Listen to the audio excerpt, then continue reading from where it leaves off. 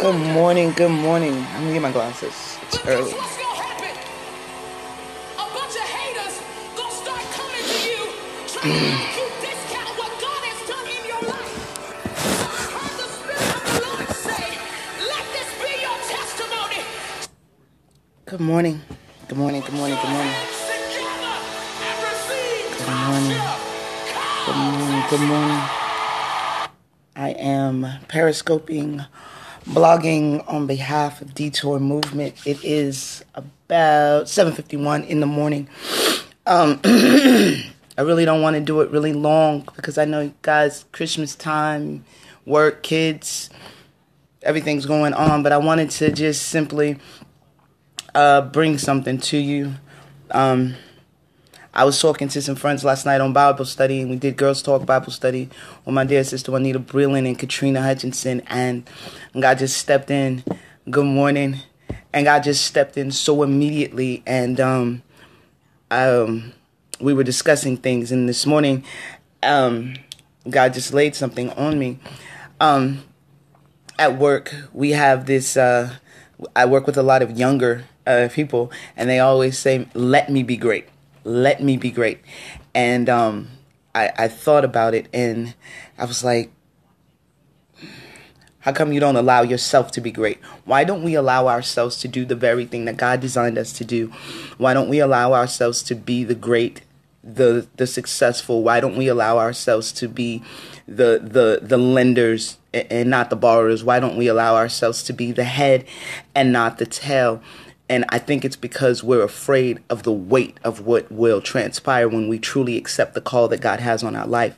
I believe that when we begin to understand what God has for us and what he's ordained for us and the people that we're allowed to touch, that at some point we get fearful. At some point we get we back off of it. But I wonder what would happen if we would allow ourselves to be great.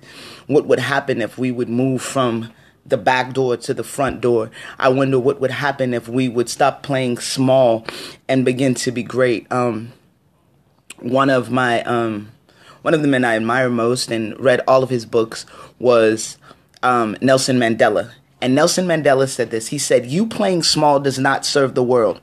Who are you not to be great? Who are you not to be great?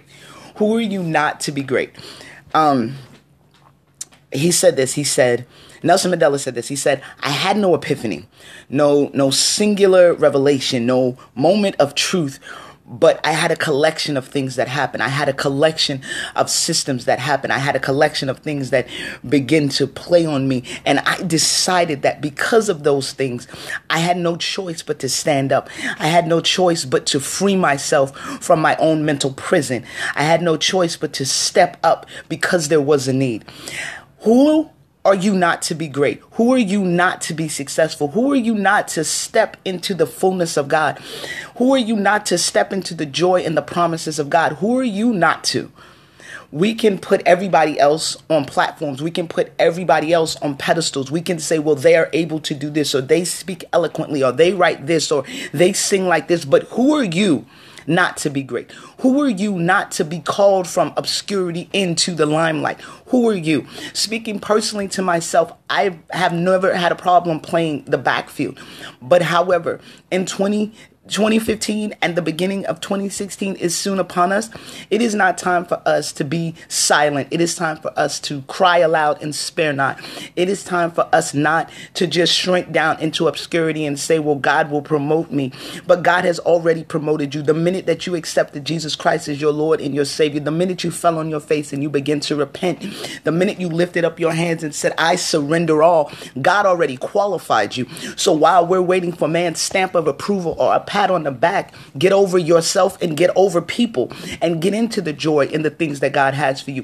No man has the right to tell you what you can and cannot do. What God has for you really is for you. Who are you not to be great? I am recalled of a story of Gideon. And Gideon was a small man and a minute man in the eyes of others. And he hid because of the things that were transpiring in Jerusalem. He hid and he didn't want anything to do with it. He didn't want to touch it. He didn't want to deal with it. But when God called him, he had to come from the background to the forefront to do a work for the kingdom.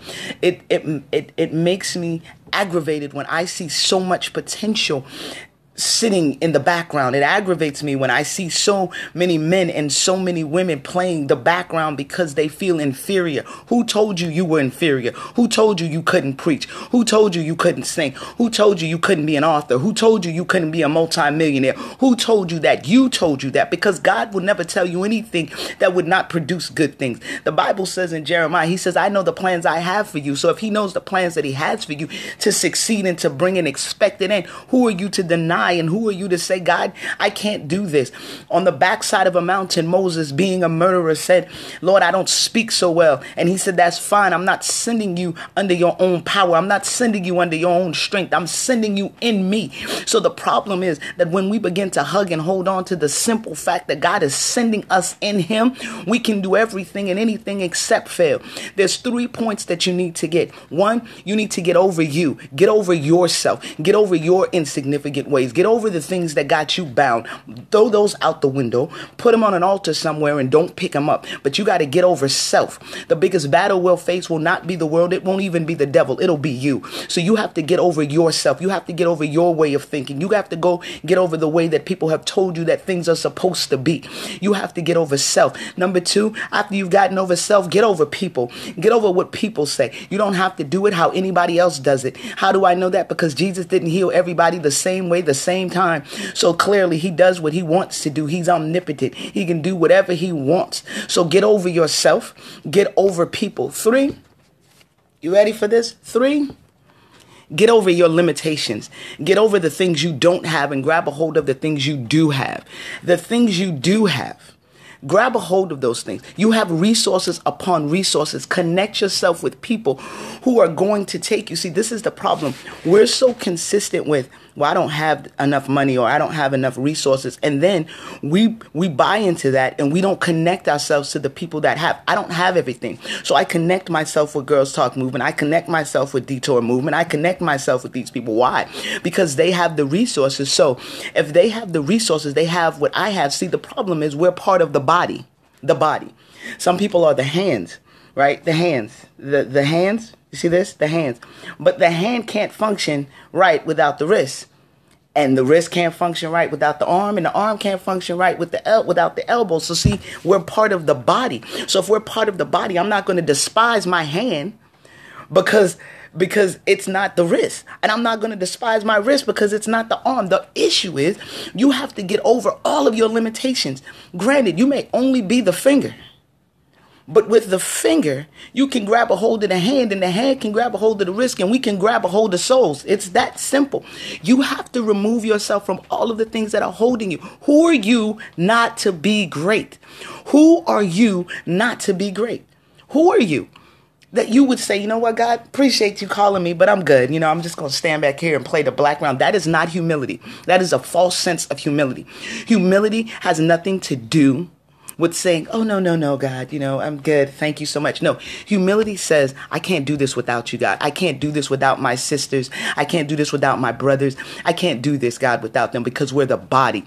See, we have a false sense of humility. Hanging your head low and saying, oh, God, you know, really just not me. That's not humility. That's a false sense of humility. That's actually an act of pride because you know inside yourself what God has equipped you with. You know inside of yourself the dreams that God has given you. You know inside of yourself the thing that you wake up every morning and every night hearing in your voice and in your spirit. So who are you not to be great? Who are you not to be successful? Who are you not to be the head and not the tail? We live in a society where they have convinced us what love looks like. They have convinced us what success looks like. Success does not look like an open relationship between Will and Jada. That is not success. That is not a successful marriage, honey.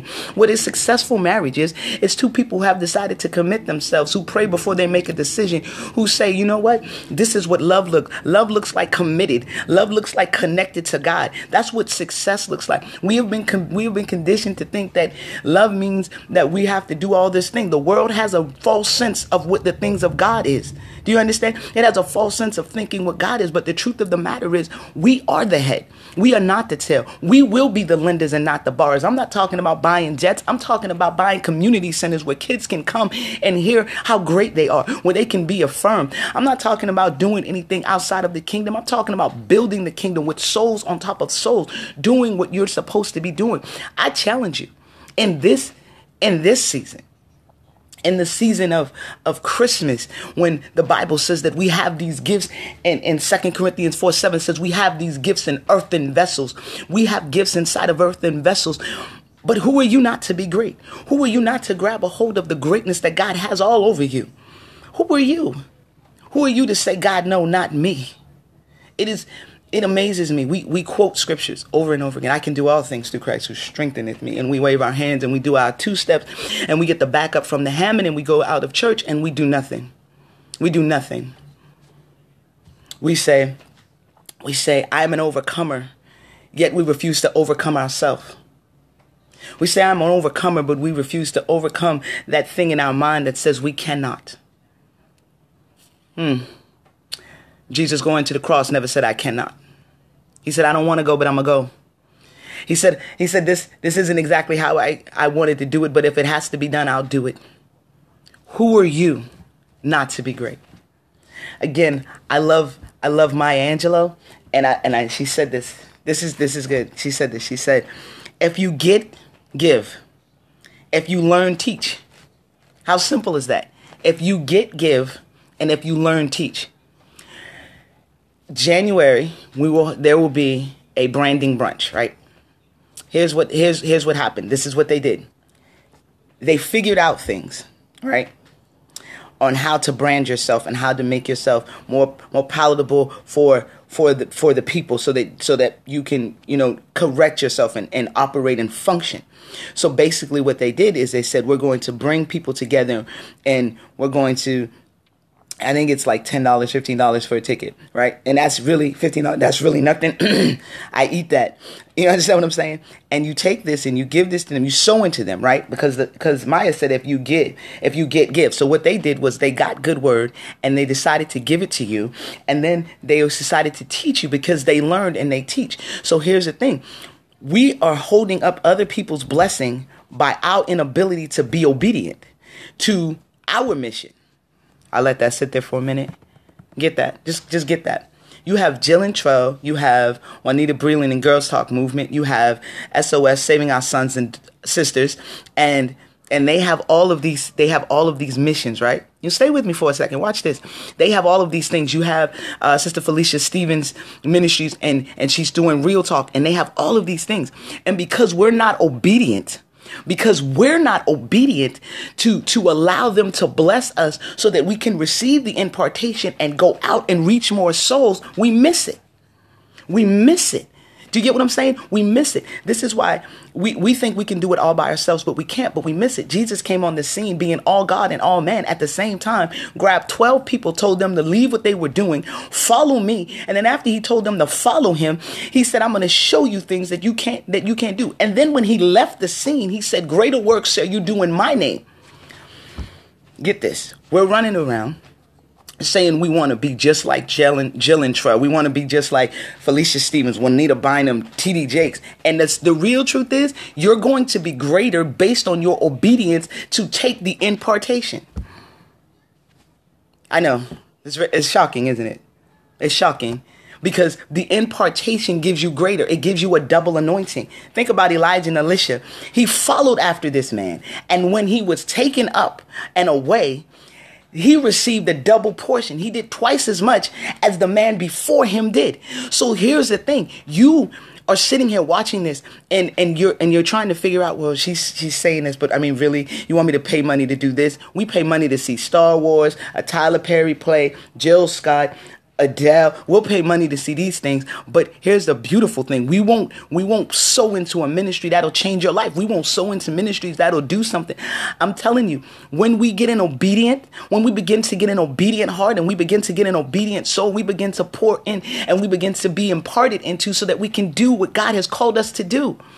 The Bible says, listen, and I'm going to get out your ear, but the Bible says in the last days, I will pour out my spirit upon all flesh. Get this. He said, pour out. We have women and men who have been poured into, and they have word that they want to pour out into you. But you will remove your vessel because you have issues, because we've said, I'm not just worthy. I'm not great. I'm just, I just can't do this. But open your hands, receive the blessings that these men and these women are giving to you so that you can grow, so that you can be great in God, so that you can be great. Allow yourself to be great. Allow yourself to be great. Allow yourself to be great. I work with young people and they're so funny. But the one girl said, she said, let me be great. I am no longer asking permission for anyone to let me be great. I am no longer asking permission for anyone to let me be who God said I am. I am great. I am fabulous. I will be everything that God said I am. And if you don't like it, I won't know because I'm not paying attention to you. Plain and simple. I am over myself. I am over people. I would love to say that I'm going to wait till 2016 to bust out, but it's not true. I'm going to bust out right now because I was appointed and called to be great. I was anointed for trouble. So let's go. You can wait for 2016, but we got some days left in 2015. How about you go out and be great today? How about you go ahead and speak that word that you've been dying to speak? Start that book you were supposed to write 7 years ago. How about you go ahead and do exactly what you were supposed to do years ago? How about you write that great song, that poetry book? How about you sing that song that you were supposed to go record that CD that you said you were going to do? How about you go ahead and stop being minute and be great? Go ahead. Take it. I love Charlena Snyder. Take it up a notch. Matter of fact, take it up 2 notches. Go all the way up. I love this. Everybody's always turning up. I'm not going to turn up anymore. I'm going to show out for the kingdom. I'm going to show out for the kingdom. So the next time you see me, expect to see me showing out for the kingdom. Why? Because I'm a kingdom citizen. I got all the benefits of the kingdom. My Father is in heaven. He owns the cattle on 1,000 hills. There is nothing that shall be withheld from me. Any good and great thing that God said is for me shall be for me. I put my hand on the enemy's neck and say, you can't have my victory, my joy, my peace, my love, my hope, or any of that. Look, why? Because 2015, we're going to set it off. And 2016, if you want it, go get it. If you want it, go get it. Again, Nelson Mandela said that it was not a singular thing. It was not an epiphany that I had. He just got tired of being imprisoned in his own mind. I am tired of being imprisoned in my own mind and by people's thoughts.